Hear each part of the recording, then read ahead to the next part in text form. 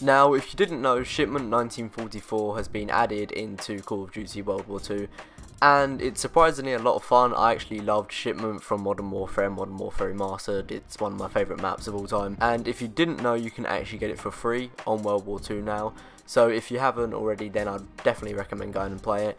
I'm not actually the biggest fan of Call of Duty World War 2. I'm Prestige 3, I made it there within like the first like 2 weeks or something. And then I kind of just stopped playing the game. I'm not really a fan of this game in the slightest. I mean, it's an okay game. I just feel like it's too repetitive, and I'm not a fan of it. You know, with Black Ops 3, I played that. I played Black Ops 3 up until now. Like, to this day, I still play Black Ops 3 on a regular basis. But this game just died very fast for me, and I know a lot of other people feel the same. However, since Shipment was added yesterday, I played this for like 4 hours maybe, and I actually thought it was quite fun. I played with a few friends, and I enjoyed myself, but I thought the best way to make a video on this would be to make an XP lobby, because if you didn't know, on this map you're going to be getting a lot of XP, and I thought I'd make a video on it. Now, in this video I'm actually going to be analysing what game mode you should play on this, like Shipment, Kill Confirmed or Team Deathmatch, how to use what class setup you're using, what streaks to choose, and what basic training to like select, and everything like that. Now, if you guys go on to enjoy the video, definitely be sure to leave a like. Obviously, I don't really make a lot of Call of Duty videos now, and you know, I've kind of faded away from like the whole tutorial thing, but I thought this would make a good video idea, and I kind of like making these videos. So if you think a friend would enjoy this, then be sure to share with them, subscribe if you're new, dislike if you hate the video or hate me, and yeah. So in terms of game mode for this, it's pretty obvious. You're going to be wanting to spend the most amount of time on here. Now, I've done like little challenges and stuff to see what's the most efficient. It is definitely domination, because Kill Confirmed goes so fast, like so fast. Now, Kill Confirmed on a normal map might actually go, well, obviously it goes slower, because if you get a kill and like no one's going to get that tag, obviously the game lasts longer.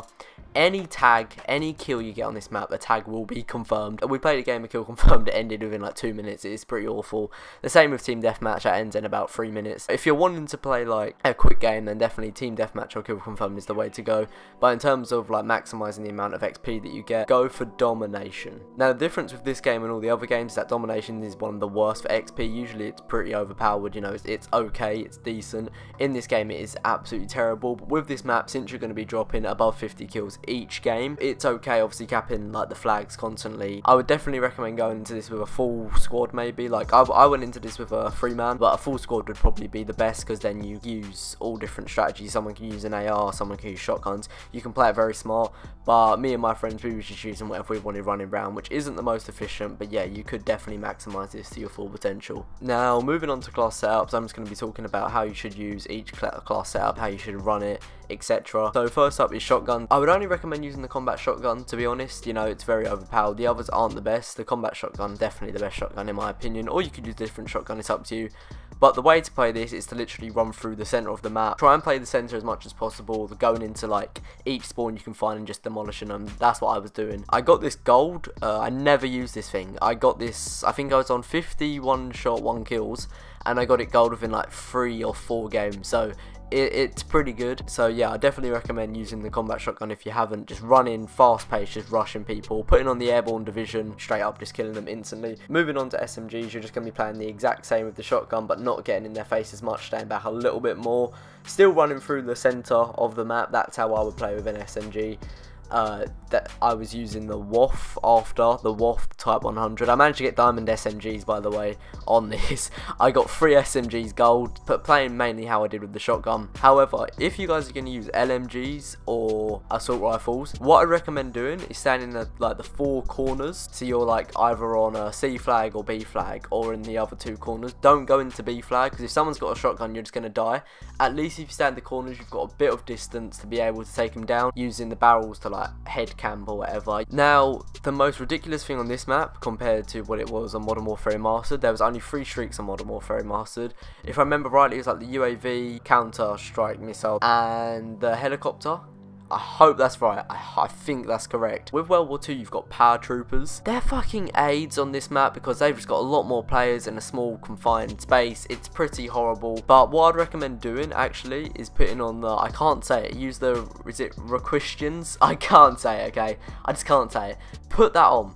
Now if you don't know what this actually does, is if you die, your streaks also carry over. So let's say I've got like 10 kills, and let's say I wanted to get like it was like 11 for paratroopers. Well, when I die, I can still carry on, because my thing still carries on, but it's like double the score for paratroopers. So let's say, like I said, paratroopers 11 kills, on this is going to be 22 kills. Okay, so yeah, it's quite a bit more, but if you think about it, let's say like you can get at least 50 kills a game, you're going to get in paratroopers once, the ball turret gunner at least once. Streaks that I would use though would be the ball turret gunner, the paratroopers, and the glide bomb, purely because there's not really much need of a UAV on this map. Obviously if they spawn in certain areas, then like, let's say like you wipe out the whole team, then you want to know where they spawn, yeah, that's good, but someone else is probably going to be using a UAV already, so there's not really much need for you to use one. But that's what I like to use, that's the streaks that I was running, it was absolutely working fine for me.